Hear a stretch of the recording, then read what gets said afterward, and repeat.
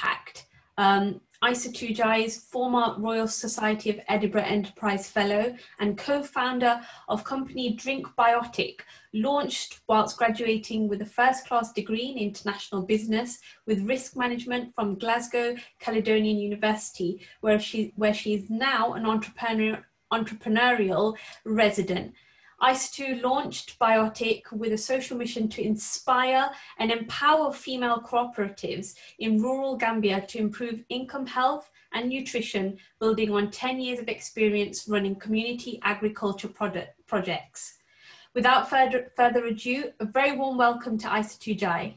Over to you, Isatou. Thank you so much, Prerna, for that introduction. Hi, everyone. My name is Isatou Njai again. And as Prerna said, I'm the co-founder and director of Drink Baotic. So today I'm going to be talking about innovating value chains for social impact through functional health drinks made from the African baobab superfood. And loosely, I'll be picking up on 3 key points, talking about how we as a business are working to build impact throughout our value and supply chains, innovating using healthy ingredients, and some of the growth as well as some of the challenges that we've experienced along the way. So to begin with, I guess my experience or my inspiration, should I say, comes from growing up in rural Gambia, West Africa, where there is a 7-month-long dry period with no rain and 70% of the population lives below the poverty line. And understanding many of these challenges within the community villages where there is high level of poverty and a lack of opportunity, we saw the female cooperative model as a strong mechanism to eliminate many of the challenges that we've seen, especially around hunger and malnutrition. However, we also saw it as a purpose to empowering female specifically that alleviate the family as a whole. We know that women contribute 90% of their earned income to their families and have a significant impact on the economy as a whole. So prior to Drink Baotic, for the last 10 years, my partner Paul and I have joined forces to support female cooperatives to develop agricultural gardens to tackle that 7-month dry period to improve income, health, and nutrition. So what does these projects look like? So our projects will range from supporting the females or schools sometimes to establish vegetable gardens, all the way to establishing cattle drinking troughs. They can range from supporting with fencing, financial management, training with crops, as well as bringing in some business expertise in the local areas. So we've helped them establish credibility and traction from the start. This garden actually, for example, is one of the first that we've worked with, Kabakamba Women Cooperative, and it's become a national showcase garden off the back of the work we've done, which later went on to help them secure more funding from the government, and is now one of the largest women cooperative gardens in that region. Other areas involve researching and also producing natural herbicides, as manifested here, sharing best practices of how to use those herbicides, crop rotation to prevent some of the infections that we've seen, through to more innovative projects like supporting with one of the first banana garden plantation in the region, which later went on to problem solve some really challenging issues within the community, like drought and flooding issues. There's also access to water, clean water, using less intensive water irrigation systems and technologies, moving away from just unsafe holes in the ground to more sustainable water supplies, and also looking at solar power energy, where we've seen quite a lot of growth currently in the local communities that we've served. So what are some of the big lessons that we've learned over the years is, I think, like, looking at how to build community cohesion has to be one of the center of what we do, even within the gardens that we support, where you have different tribes and different cultures as well. So there is improved information flow and delivery of incremental value over time, because what we will normally see is when there is a project starts, you normally see the whole traditional method of, we start the project, this is the outputs we're going to do, and we only get that at the end of each project. So learning from modern organizations who have flat hierarchies, moving to more multidisciplinary agile teams, and working in really good lean ways has inspired our next phase of projects. Because why not? So we've seen lean and agile principles, their processes and tools have driven reduced cost, improved quality and speed to market in many industries. Why not community-driven agriculture? So although COVID has slowed down most of our work recently, but we are very excited with some of the models that we are looking at with the communities and what this would mean to how we deliver some of these projects come next year. So we have had a number of historic successes with the community gardens, which mainly came from personal fundraising collaborations with international charities, local NGOs, and community groups.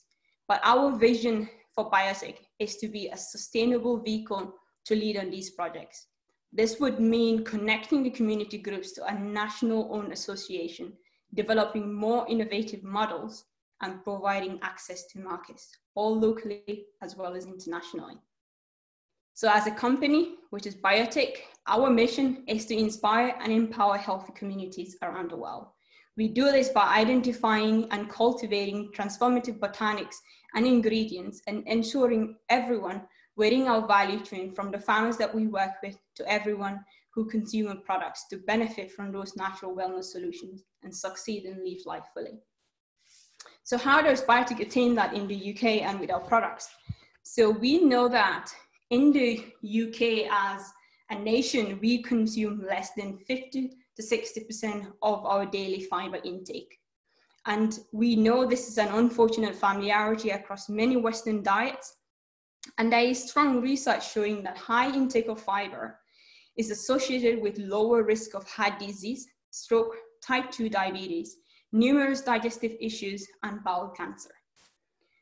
Fiber also keeps you fuller for longer, with potential to manage weight gain, aid digestion, prevent constipation as well.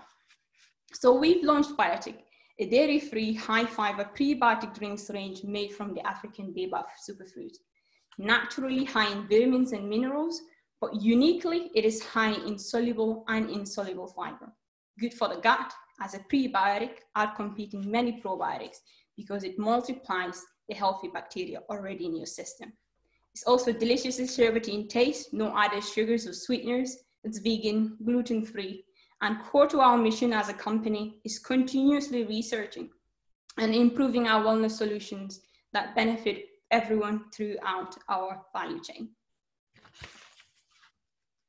In 2017, the BBC and CNN showcased a case study showing a professor from King's College London traveling to an East African tribe, one of the last living hunter-gatherers in the world. Professor Tim Spector, having consumed the same diet as the tribe, with baobab as one of the key and staple ingredient within the diet, showed a 20% increase in the diversity of its microbiome. So, what are baobabs? Baobab are huge ancient trees that grow around Africa. They're very symbolic to so many different cultures across the continent, showcasing resilience, wisdom, and definitely strength. They're mainly wild harvested by female cooperatives, so the real investment does go back to supporting those women and their communities. It's a known ingredient within many consumer markets. Their powder alone in the US is forecasted to grow to $400 million by 2024. There is though a tension, I guess, between eating local and global demand, and as our palates grow fonder for more exotic taste and ingredients, we also seek out the 99% of the world's healthy botanics that currently do not reach our shelves. And I would really love to see more equity going to the mainly undeveloped countries that supply them. And I hope we can find new creative ways to build mutual beneficial communities that can help uplift the poorest and reduce the gaps in standards of living. And that really is a part that excites me. So looking at our journey in terms of bringing a product to market, it's an interesting one. We've gone through quite a few different iterations as a business, and I am looking forward to going to that next stage of the presentation. So from the beginning for us, I guess we were very clear we wanted to develop a product that was clean and inclusive and contributed to tackling health challenges. And I guess that comes from my experience living in the Gambia, where there's some very sad realities of health there. But again, living in the UK before Baotic, I've seen some of those health challenges are also here, like the lack of fiber, for example, in our diet and the consequences of that. So, but I guess for bringing the product to market, part of the challenge is this tension between the pillars of viability, feasibility, and desirability. And for us as a business with very strong core mission, adding sustainability at that end just also adds another complexity to it. And I'll talk a little bit about that. But developing something that people want or need, it's producible and scalable within the restriction of outsourced manufacturing, the model that we've embarked on. It is something, and it's something that commercially would make money and be investable. It's a challenge for, I guess, for many startups within the sector. So from day one, we know that we were bringing an innovative ingredient to the market that was largely unknown at the time. And being high in fiber also limits the manufacturing partners we can work with. However, we have innovated and experimented in the kitchen, in our university, food science labs, within different processing and manufacturing sites across the UK. The outputs of that, as you can see on the screen, is trialing this across many farmers markets, food and trade shows, show events, sports events, across the UK. And this now, I believe, is one of our strongest assets, actually, the knowledge and experience we've built on how to manage and work with ingredients like this and similar health ingredients, as well as the ability to hone in those early consumer feedback to continuously iterate and improve our offering. The beginning of these trials also did involve looking at different product types, different consumer groups, as well as different packaging formats. We started with a simple version 1, a smoothie in a plastic bottle, and then trialed some small bottles for unique propositions against probiotics. This particular product never made it to market, partly because there are few manufacturers and most of them do not co-pack, but also because existing competitors are also very cheap, and the proposition, while differentiated, did not quite match the consumer group that we think that market was in catering for. We then launched into pouches, first into label pouches, and then into fully printed. This started to get some really good traction, but was never a long-term vision. The taste was a little bit what you would call Marmite. Some people loved it or they struggled. The baobab naturally has a tart, sour taste. And interestingly, we found other cultures like the Middle Eastern cultures that are more familiar with these tastes in their diet warmed to it very quickly. And while others struggled a bit at the start of it. So therefore, our most recent innovation and work of Baotic 2.0 has been focusing on a more mass market friendly flavor, less viscosized juice that can be put into different packaging solutions, considering a recipe versus the process for easier manufacture. We have also worked with some of the best experts in London for taste improvement to bring this to market. As you can already tell, as a startup from the very early on, we've built like a culture of experimentation, innovation, and failing fast into our DNA. That's not always been easy, I have to admit. As a startup, we have limited funding and still starting out trying to work with very large companies, chunky and sometimes by no fault of their own, very slow. You have 4 to 6 month lead times for a trial and you're always down that pecking order because of your size. And it's been really important for us, I guess, to build trusted relationships from the start with these partners that will buy into either our product proposals and product visions or our social purpose and have similar ethical supply chains that we can work with to grow and scale.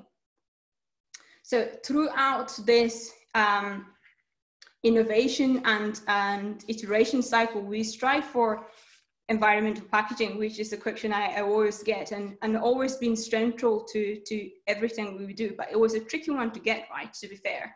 It has taken a huge amount of work, failure costs, going through more manufacturing partners for testing our resilience. But coupled with building a great taste profile, we've seen some amazing breakthroughs and really looking forward to a full launch in January. So in terms of a continuous innovation culture that we've really started to build and incorporate into everything that we do, and responding to COVID at the same time, I guess the environment, I'm very sure the environment and sustainable supply chains will continue to play an important role with this. Climate resilience, crop varieties for the communities that we work with, all the way to nutrient dense and immune boosting properties are bound to increase in demand. COVID-19 has increased, obviously, the transparency on, or the focus on transparency within supply chains and food systems across the globe. And I can see that just increasing as more focus goes down to how we source and how we produce and actually sell those products going forward. So in terms of our startup journey, we're still 100% equity owned ourselves within the business, and have been very fortunate to go through quite a few awards and funding competitions, which has helped us iterate and develop where we are. And I think it's a very exciting time for us in terms of the growth and the iterations that we've done with our product to date. So I think the next stage really is we have an exciting product ready to go to market. In the last couple of months before COVID hit, we've also been looking at different market segments. And although we are very early stages, we have a route to market partner in the US that's looking at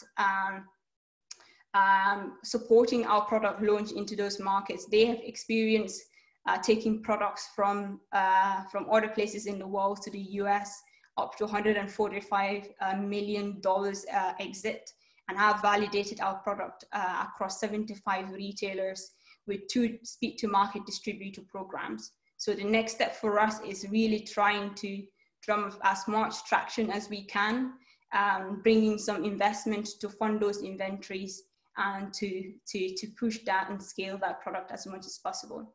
So how can you support us? One of the first one, investment, I think I have already touched on, but consumption, have a look out on our website and our socials for when those launch dates are announced. We'll be sure to also share some of the retail outlets that the product will be available for in the UK.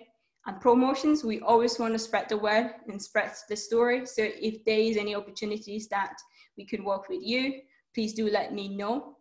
I do believe, I'm not sure how I'm up for Prerna, but if anyone has any questions, I am very much happy to take them at this stage. Thank you so much for listening. Thank you very much, Isatou, for speaking to us about innovation value chains for social impact and your journey with Baotic. We have finished slightly earlier, but if you do have any questions, please feel free to post them at the bottom in the question and answer box. Don't seem to have any questions currently. Just wait a couple of seconds to see if anyone has any.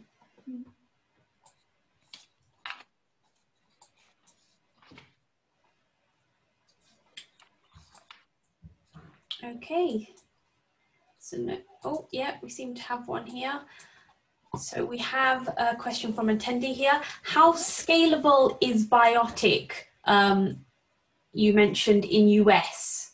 Yeah, very scalable. So in terms of the sort of markets, though, there is huge opportunities for a high fiber prebiotic drinks range. So looking at the gut health market, I think the past few years have seen gut health at the forefront a lot of markets, because gut health is now seen to be connected not just to our stomach as a whole, but to our brains and to our mental health.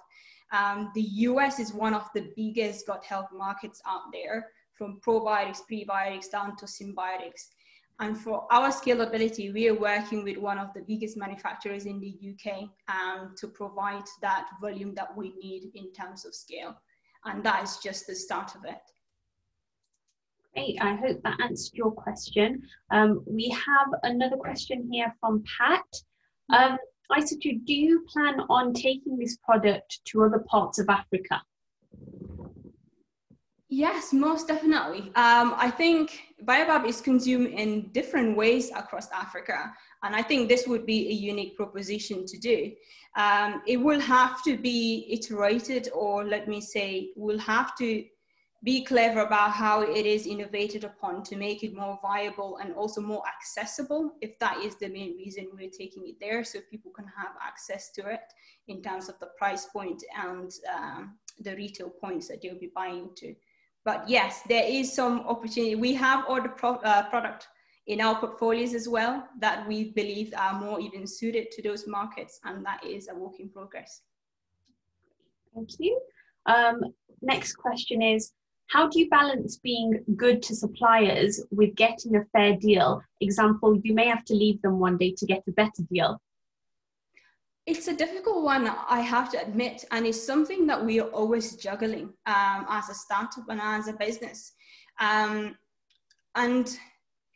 it's difficult to get right when you're small in many ways. And I think I touched on one of the packaging options that we have had to do as a positioning to show customers of where it sits, but never went ahead with it because one of the things was the price point. So it's always balancing this act, right, of how cheaply do I get it, how cheaply do I sell it, and what do I make? And as a business on that mission, it's a difficult one, but at the end of the day, having a strong core mission of why you exist and who you want to work with, I think always will inform what you actually choose to do next. Wow. If that helps in terms of answer that. Yeah, no, thank you very much. And I think we have one final question here. How much investment are you looking for to support with scaling the product? Currently, we're looking at around £500,000. The next stage of our growth with the US is a huge opportunity and very strong interest that we believe will make a big difference to the sort of volumes we're looking at to make this viable. We've already been to the US 2 times on 2 different trade shows and to meet different partners. And we know that the opportunity is there. Our product has already been validated with quite 75 retailers looking at opportunities within this area. So we do know that with that funding, we can make this scale. Great, I hope that answered your question to that delegate who asked that. We have another question here from Pat. In terms of exchange rate, how will you manage the cost of the products in overseas markets? That's a good question. Again, a good one. I think some of the markets that we've dealt with are quite relatively stable than what most people would think. Within our team, we have someone that's really good at this and probably would have been the best person to answer this. But we have had from the beginning, had some really good mentoring, really board members brought in to be able to look at that and support us through our journey with that. And it hasn't been a big issue for us that we've witnessed. But we have someone in the team in case that ever arises as well. Okay. I have another comment here from Manoj. Thank you for the insightful presentation. Gut health is absolutely the root for all human disease. And Naveen and Tej billion-dollar ventures are testament to this. If you receive the funding, what is the next stage? So can you repeat that? If I receive the investment, I'm looking for what is the next stage of our growth? Is that right? Yeah, so we're looking at really key skills that we want to bring into the team. But one of the main pain points I guess we have is funding for inventory. So bringing skills in, funding for that inventory, and really just going into large-scale manufacturing growth. Okay, Manoj, I hope that answered your question. I think that's all we have for today. But finally, I'd just like to say a very big thank you to Isatou for joining us and being part of the Virtual Innovation Summit today. But also thank you to everyone who's joined this last talk for the evening. And that's it. Is anything else you'd like to say, Isatou, before we end today's talk? Yeah, most definitely. It was a pleasure meeting you, and I do want to thank you all for the opportunity. I think the virtual summit was an amazing event today. Definitely thanks for the opportunity, and I look forward to connecting with you all very soon. Great. Have a good evening, everybody. Thank you very much for joining us today. Thank you so much, Prerna. Thanks. Thanks again.